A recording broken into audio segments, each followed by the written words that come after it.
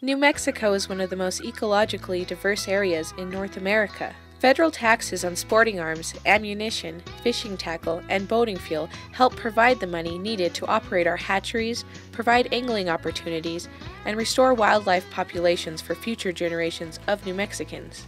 The Sport Fish and Wildlife Restoration Program started financing these projects in 1937, about the time New Mexico invented antelope trapping techniques. Each year, our state's share of these funds is roughly $12 million.